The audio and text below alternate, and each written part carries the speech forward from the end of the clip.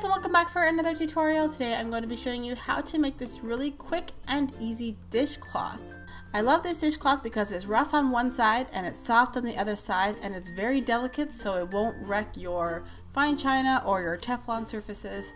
So everything for this project you can actually pick up over at the dollar store. All the links for everything you need for this project will also be at my blog, which is Charmed by Ashley. And if you're not already, follow me on my Instagram, Twitter, and Facebook. All those links are down below. So let's get into it.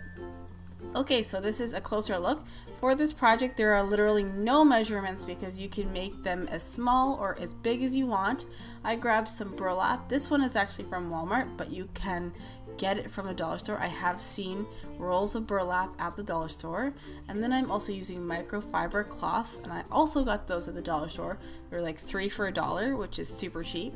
So you could make this the size of an actual dishcloth if you want to, or you can make it smaller like a sponge size. So for this tutorial, I will be making a sponge size, and I will be using a product called Zorb.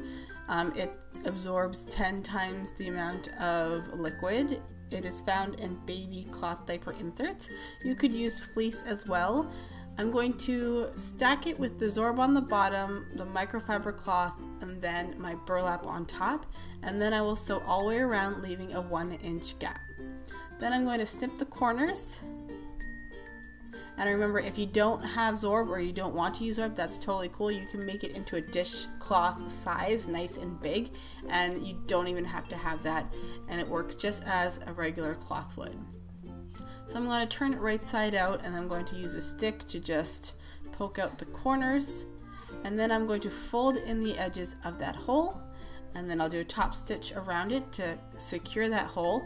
And then I did another top stitch, a smaller one inside. You don't have to do this if you're omitting the Zorb, but if you want to make sure that your centers doesn't move, like if you do have Zorb or fleece inside and you don't want it to shift, just for extra security, you can do another, and it also looks kind of cool too.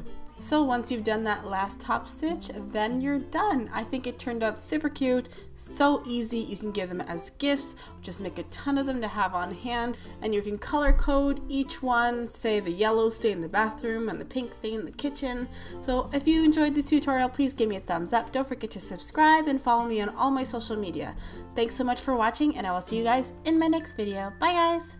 Hey guys, if you're new here, I do have free and paid patterns posted over at my Craftsy and also my Etsy shop, so check those links down below. I have all my sewing patterns on sale over at my Etsy shop for 10% off right now, so definitely take advantage of that. And don't forget to follow me on my Instagram. I post lots of personal and photos of what I'm working on. Thanks so much, and I'll see you guys next time.